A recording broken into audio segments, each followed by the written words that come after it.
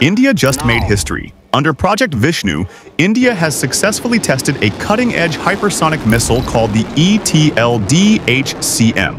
That stands for Extended Trajectory, Long-Duration Hypersonic Cruise Missile. This isn't just another missile.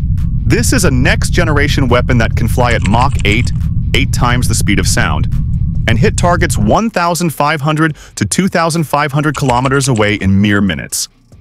Let's break down what this missile is, how it works, and why it's a massive leap forward for India's defense. What is a hypersonic missile? Hypersonic missiles are weapons that fly faster than Mach 5. That's 5 times the speed of sound. To give you perspective, a passenger jet flies at around 900 kilometers per hour. A hypersonic missile, over 6,000 kilometers per hour, and often much faster. Now, there are 3 major types of hypersonic missiles. First, hypersonic ballistic missiles. These are traditional ballistic missiles that reach hypersonic speeds during their flight path. They are very powerful, but because they follow a fixed, predictable arc through the sky, modern missile defense systems can more easily track and try to shoot them down. Second, hypersonic glide vehicles. Launched on rockets, HGVs separate from the booster, and glide toward targets at hypersonic speeds. What makes them dangerous is their ability to maneuver mid-flight, making them extremely difficult to track or shoot down. Third, hypersonic cruise missiles. These are the most complex and hardest to build. They use scramjet engines that burn fuel while traveling through the atmosphere at hypersonic speeds, maintaining both speed and agility at low altitudes. And that's what India just tested. A hypersonic cruise missile. India's hypersonic cruise missile can reach speeds of Mach 8. That's over 11,000 kilometers per hour. Its range, up to 2,500 kilometers. It can carry both conventional and nuclear warheads, with payloads between 1,000 to 2,000 kilograms. That makes it incredibly versatile, useful in both full-scale wars and precise strategic strikes. But the real hero here? The scramjet engine. It's a special type of jet engine that works only at extremely high speeds. Unlike rocket engines, scramjets don't carry oxygen.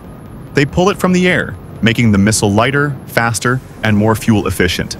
DRDO successfully tested this scramjet engine for over 1,000 seconds, proving that India's engine technology is now world-class. But speed alone isn't enough. What really sets the ET-LDHCM apart is how it flies. It flies at low altitudes, staying below radar coverage. It can change direction mid-flight, dodging enemy defenses.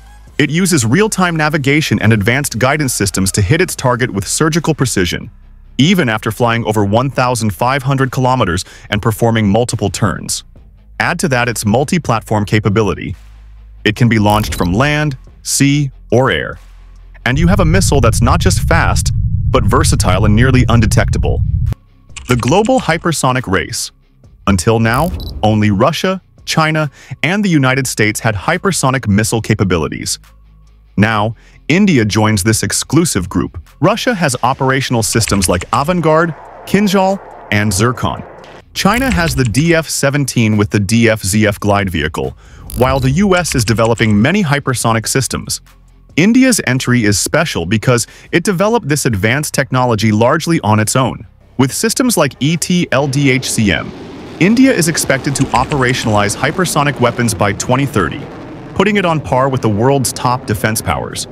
The ET-LDHCM missile changes everything for India's defense. Speed is the biggest advantage. At Mach 8, this missile is almost 3 times faster than the BrahMos missile. If fired from Delhi, it can reach Karachi in about 8 minutes. This leaves almost no time for the enemy to respond. The missile is nearly impossible to stop. Current missile defense systems are built to stop slower, predictable missiles. Hypersonic missiles that can change direction are much harder to intercept. The ability to maneuver at low altitudes makes it difficult to detect and intercept. This missile gives India a strong deterrent effect. When enemies know that India can strike anywhere within 1,500 kilometers in minutes, they will be much more careful about any aggressive actions.